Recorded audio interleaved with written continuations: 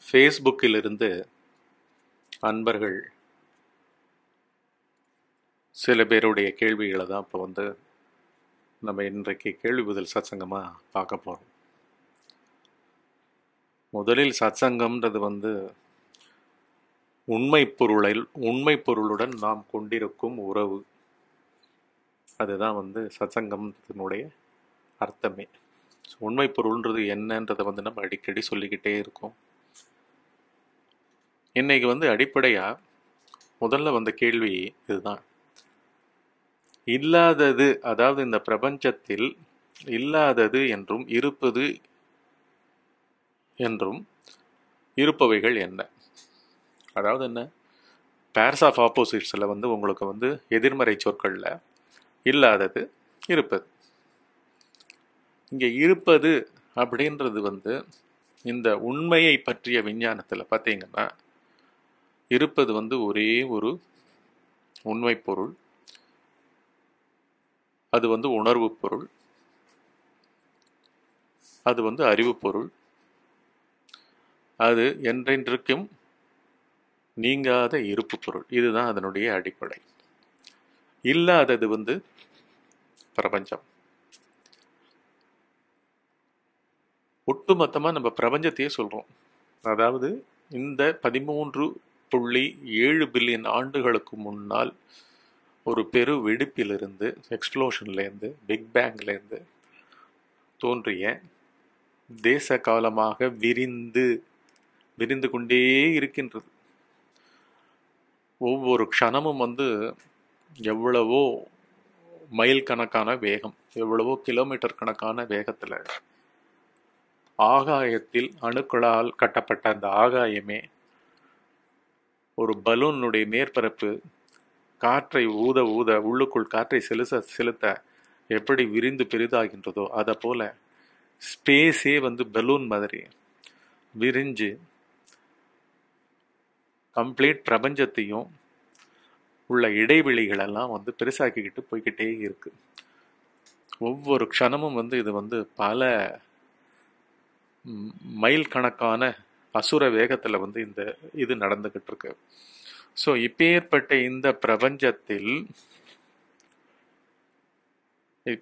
இந்த பிரபஞ்சமே இல்லாத வஸ்து.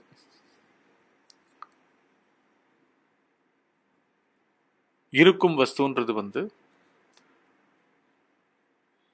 நமது ஆழ்ந்த உறக்கம் போல உண்மையிலேயே இந்த மொத்த பிரபஞ்சத்திற்கும், அது பகல் பொழுதாக இருக்கட்டும், இரவு பொழுதாக இருக்கட்டும், உயிர் உள்ளனவாக இருக்கட்டும், உயிர் அற்றனவாக இருக்கட்டும், ஜடப்பொருள்களாக இருக்கட்டும், பஞ்சபூதங்களாக, அதாவது பிரபஞ்சமா என்னெல்லாம் இருக்கும், பிரபஞ்சத்துல நாமும் இருக்கோம், மனிதர்களும் இருக்கும், வேற்று கிரகவாசிகளும் இருக்காங்க, உயிரினங்களும் இருக்கு, ஜடப்பொருட்களும் இருக்கு, பஞ்சபூதங்களும் இருக்கு.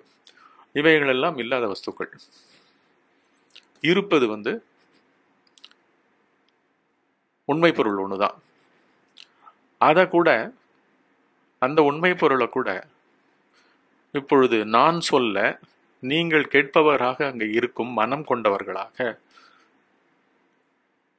உணர்ச்சி மயமாக, ஒரு தனி மனிதராக உங்களை பாவித்து கொண்டு உங்கள் பெயரையும் உங்கள் வயதையும் உங்கள் உடலையும் உலகத்தின் மேல் நீங்கள் வைத்து கொண்டிருக்கின்ற அத்தனை கருத்துக்களையும் உணர்ச்சி மயமாக நீங்க வச்சுட்டு இருக்கீங்க இல்லைங்களா? இது எல்லாமுமே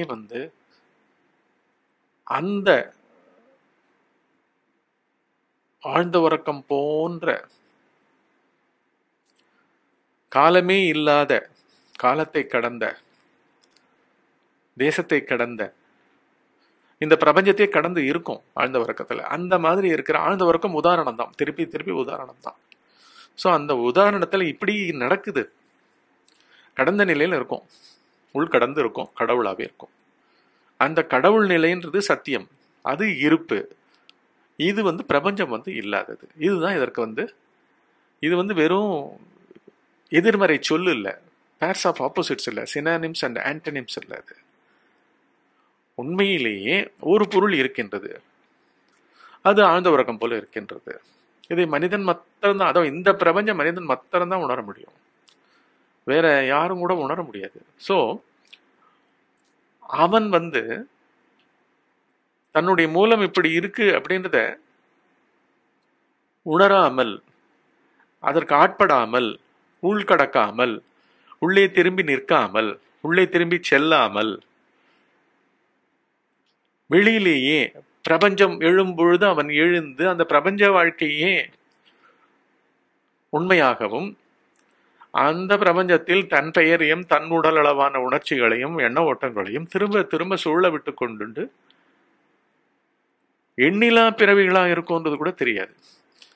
தூக்கம் போலவே இறப்பும் நடந்து கொண்டிருக்கின்றது. தூக்கத்திலிருந்து விழிப்பது போலவே பிறப்பும் நடந்துருக்கு. இது எல்லாவற்றையும் நடத்துவது மனம்.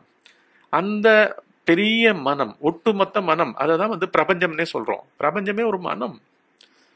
13.7 பில்லியன் வருடங்களாக வெளிப்பட்டு வெடித்து சிதறப்பட்டு வேகமாக எல்லையில்லா காலங்களையும் உருவாக்கி கொண்டு ஓடிக்கொண்டிருக்கும், சுழன்று கொண்டிருக்கும் இந்த பிரபஞ்சம் போலதான் நமக்குள்ள இந்த மனம் அவனை தனிமைப்படுத்தி ஒரே ஒரு உடல்ல ஒரு ஜென்மம்ன்றது பூரண ஆயுசு 120 வயசு வச்சா கூட அந்த 120 வயசுக்குள்ள எண்ணிலா உணர்ச்சிகள், எண்ணிலா எண்ண ஓட்டங்கள், இவைகள் எல்லாம் எல்லாம் உலகமயமான விஷயங்கள் தான்.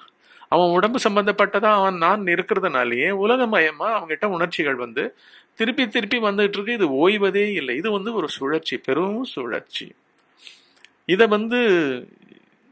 ஏதோ ஒரு ஜென்மத்தில் அனுகிரகம் பெற்றவர்கள் போல இருப்பவர்களுக்குத்தான் இது இந்த உபதேசம் போய் சேருது.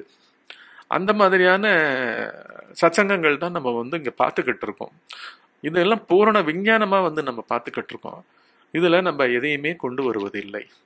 அதனால்தான் முதலில் நன்றாக தெளிவடையுங்கள். ஃபர்ஸ்ட் இருப்பது உங்கள் பெயரற்ற, உங்கள் தனி உணர்ச்சிகளற்ற, உங்களுடைய தேசமற்ற, காலமற்ற, தேசம்னா உடனே நாடு கிடையாது, கம்ப்ளீட் பிரபஞ்சமே, ஸ்பேஸ், பஞ்சபூதங்களே அங்க இல்லை.